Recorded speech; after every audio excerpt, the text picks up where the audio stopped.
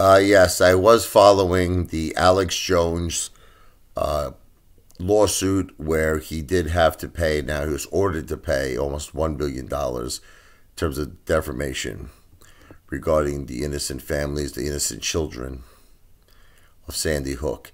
Now, let me tell you why I understand the verdict. I understand it, okay? We have the right in America of free speech. We do. We have the right to opinions. We have the right to have our own voice where, you know, if it's true or if it's not true, we still have the right of our own voice and our own opinion. But when you're violently and viciously making such harsh, untrue statements that will have a serious effect on families, such as what happened here. You know, you had families that got death threats, families. These are families who lost their poor innocent children. Horrific, horrible. And you're just like pounding this and pounding this and pounding this down their throats. That this is a hoax, this never happened, this is fake, and you're profiting off the what? Misery of others? Now, see, that's one thing about me. I'll never profit off the misery of others. That's not the way the Eighth Father works.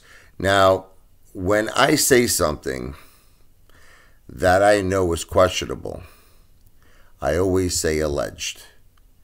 I say that. Or you know, allegedly or something of that nature.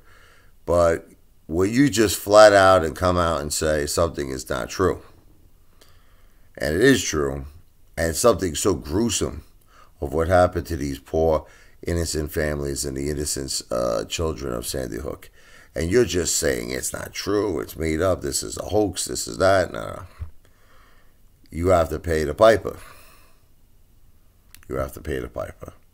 Now, if you would have said, allegedly, this happened, or if you would have said that it happened, but there's, you know, there are some people who might feel differently, and see, it's all about how you state something. But he flat out said it did not happen, and was very, very tough about it, very relentless about it. And I actually think that Alex Jones was dead wrong here. You know, this is something that was an extreme tragedy, innocent children, innocent families, and it was completely a horrible thing to want to profit on. It was a horrible thing to just relentlessly demand to your audience in InfoWars, and you know, just telling them that this is not true, this is not true, this didn't happen. It's too much. It's too much. Okay, I get the whole conspiracy theorist stuff. I understand, but there are certain limits to it. That's just the way I feel. So it is what it is.